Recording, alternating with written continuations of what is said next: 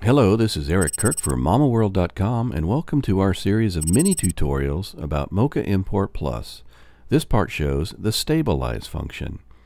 Stabilization with MochaImport Plus gives you a lot of control over the stabilization result. First of all, by tracking different areas of your clip, you can achieve different stabilization effects. In this chairlift clip, for example, we can either track the background or the chair. If we track the chair, the stabilization keeps the chair locked off and the background is moving. This gives the viewer the impression that he is sitting in the chairlift. If we track the background instead, the background is nicely stabilized and the chairlift is moving. This gives the impression that the camera is disconnected from the chairlift and the entire clip feels less shaky. Usually it is a good idea to choose a part of the background as the tracking region.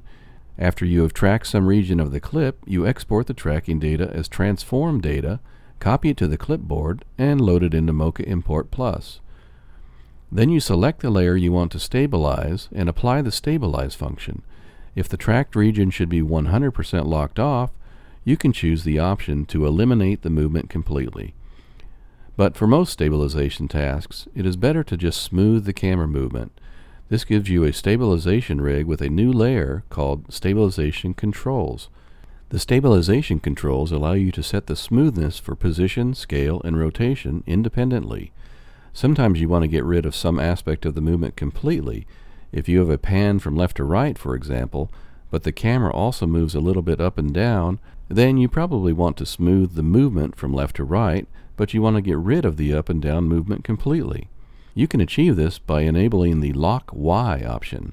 For our chairlift clip, we enable the Lock Rotation option. This means the tracked background will not rotate anymore, but is still moving. If we also lock X and Y, the background is completely locked off, like a still image. To get rid of the black borders, we can use our zoom slider. Alternatively, we can duplicate our footage layer and move the copies a bit backwards or forwards in time. That's it for now. We'll see you next time, folks.